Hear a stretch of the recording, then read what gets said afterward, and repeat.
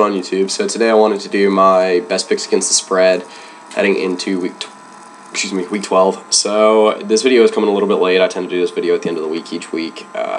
Try for the last couple of weeks to do a little bit ahead of time. But nevertheless, I do have my four best picks against the spread, and then one of them's an over/under. I do this occasionally. But yeah, so go ahead and start with my first line, which is Michigan State, Ohio State. So the line is Ohio State by 14, and I just don't get that line.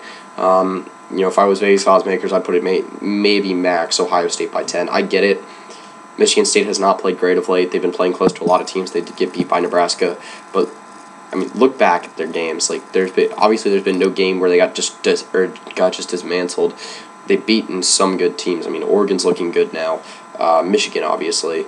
So, like I said, I don't really get why the line is the way it is. I get it that JT Barrett's playing well is playing well also, but I would take Michigan State on the spread. This is one of the ones I think I've been most sure about all year.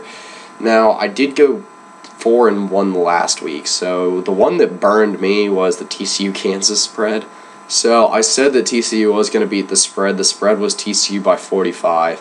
They ended up winning by, I want to say, 6. So definitely not anything I saw coming, but, it was a rough week for TCU. Boykin got hurt. Doxson was out. And, might be more of the same this week for TCU. Who knows? Anyway, I would take Michigan State on the spread in that game. So, next one is another Kansas line, and that's West Virginia and Kansas. Now, West Virginia's coming into this game in a very different situation than Kansas is. So, West Virginia has won 2 in a row against 2 good teams. I believe they beat Texas last week and then Texas Tech the week before. Now, I know some teams have struggled at Kansas. Really, outside of Texas Tech, I can't think of anyone. But I do think that West Virginia's on a roll. I think that they're going to easily beat the spread, which is 28. I get it is at Kansas, and West Virginia plays a lot better in Morgantown. But they also have not been a terrible team on the road this year. So I do think that they're going to beat the spread. I think this is a good one to take. I think Kansas is going to start getting beat by a lot again. All right, next one is Georgia Southern and Georgia. So if you have looked back at Georgia Southern's games this year, whenever they have played a good team, along the lines of even in App State, they started the year against, I want to say, they lost 44-0. I can't put my finger on it, but yes, they did not start off the year well. They just got dismantled. It was a good team. Anyway, they have been pretty good since then, and I just think that Georgia's not playing well right now, honestly. They did beat Auburn last week, but, that wasn't... I feel like that was a game that should have... Okay, let's see here. Sorry, 1 second. This thing's killing me. All right, West Virginia. All right, so they lost 44-0 to West Virginia, but that was against a West Virginia team with Carl Joseph, and that is a very different West Virginia team than they have now. So I do think that Georgia Southern is a team that's playing a lot better. They've won... Outside of the loss to App State, they've won 7. They won 7 in a row, so 7 of the last 8. But I do think that they're going to be able to beat the spread this week, which is 13.5. Georgia has not shown the ability to blow anyone out this year since Nick Chubb went down, and they've lost a lot of games that they shouldn't have. And I think, well, not a lot, I think 1 or 2, but. Nevertheless, I do think Georgia Southern's going to beat the spread. I think with the way this game's going to go, Grayson Lambert has not been playing well at all of late. They can't really figure out their quarterback situation. Bryce Ramsey wasn't the answer. I want to say Fatone Bauta? Something like that. Whatever the third-string quarterback is, did not play well either. So Georgia's obviously still relying on the running game with Keith Marshall and Sonny Michel, but... Georgia Southern is also a very run-heavy team, so I can't see this game getting too far out of hand for either side because both teams are still solid running teams, and both teams at least have decent defenses. Granted, it's hard to tell with Georgia Southern's strength of schedule, but nonetheless, I would take Georgia Southern to beat the spread, even though I think Georgia is going to win the game.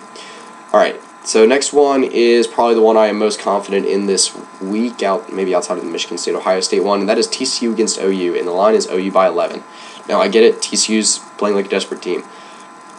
Outside of that, they don't have Doxson this weekend. Boykin's banged up, and OU's playing like their pants were on fire. They've just been playing like maybe the best team in the country ever since they lost to Texas.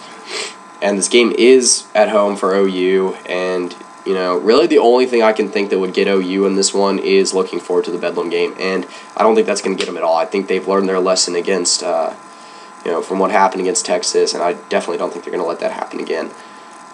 Like I said, they were able to beat Baylor by 10 points last week, and I think TCU doesn't even come close to measuring up to Baylor anymore. And like I said, TCU is, like I've been saying all year, TCU is nowhere close to the same team on the road they are on home. And this isn't even the same team on offense anymore. It's a banged-up team. They got a lot of guys back on defense, but even the defense, it did play solid last week, but that was against Kansas. Defense has been getting lit up for most of the season. And I think that's going to continue against OU, one of the most red-hot offenses in the country. So I would easily take OU minus 11 in this one. All right, so my final one is an over-under, and that is the LSU-Ole Miss game. I think this game's going to be a mess offensively. LSU just can't put up points anymore for some reason. For some reason, Brandon Harris has been relied too heavily upon, and Leonard Fournette's been shut down. So that amounts to LSU scoring between 14 and 16 points a game. Defense has not been stepping up very much either. You can't really blame it on them, but still, they haven't been playing great. Ole Miss, I could see them putting up some points this week. I just don't see 56.5 being beat here. I think maybe 30 to 14 game is realistic at like the highest point, but even that is 44 points. That does not beat the over-under. And I think this over-under is entirely too high, and I think if you're looking for one over-under to take, it should be on this game. So yes, that is the only over-under I've said this year besides the Oklahoma State Texas Tech, which was, I think it was like 73.5, and the total amount of points scored ended up being I think it was 123. So sometimes there's a gem you can find in the over-unders, and I think that's the one for this week. So yeah, that's pretty much it. Those are my best picks against the spread and one against the over-under. So yeah, that's pretty much it. So yeah.